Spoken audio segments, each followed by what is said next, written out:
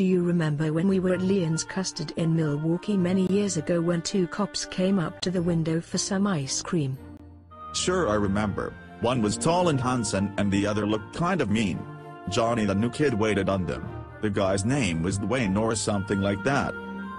Do you remember that it was Leon's policy that if you didn't give the customer a receipt the owner had to give the customer $5?